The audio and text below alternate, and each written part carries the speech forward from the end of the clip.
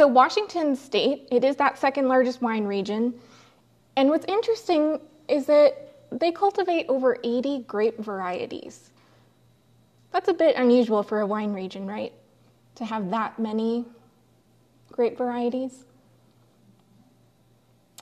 Usually when people think of, Burgundy, Bordeaux, high quality regions, even here in Napa, yes, we have a lot of experimentation. People are planting a few rows of things, but we're not really seeing the scale that they have in Washington State. So one of the defining features of Washington is kind of a pioneering attitude that has been maintained since its infancy as a wine-producing region since the 1800s, and just kind of experimentation.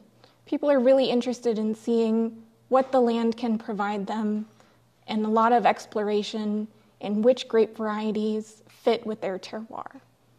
Do you guys think Washington and terroir go together the way that we think maybe Burgundy and terroir go together?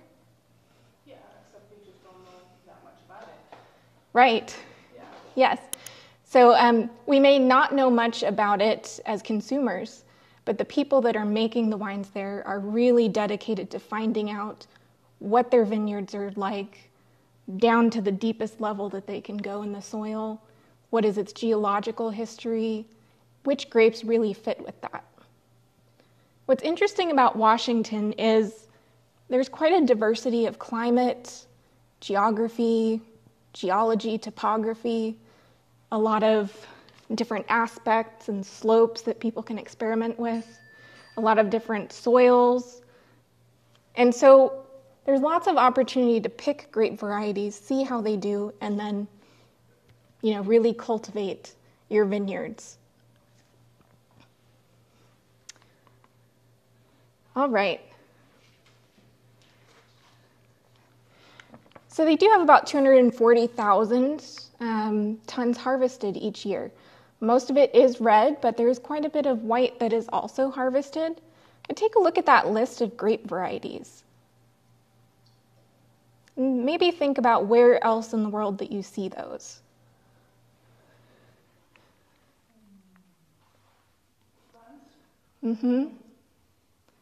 So we do have a lot of French varieties.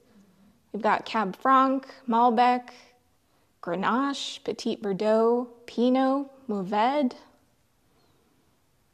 Sangiovese's in there. It's an interesting one, right?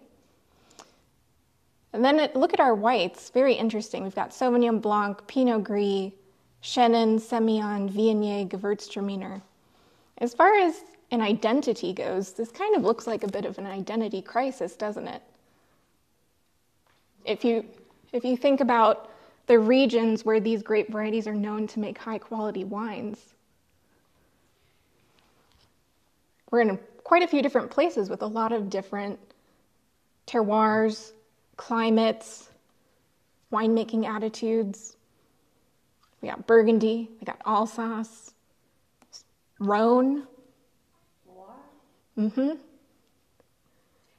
How big is the state of Washington as compared to like France or Spain or like the state itself? I'm not sure of exact size compared to other places, but it's quite a large state. I think I've heard that Eastern Washington is comparatively about a third the size of France. Okay, about it.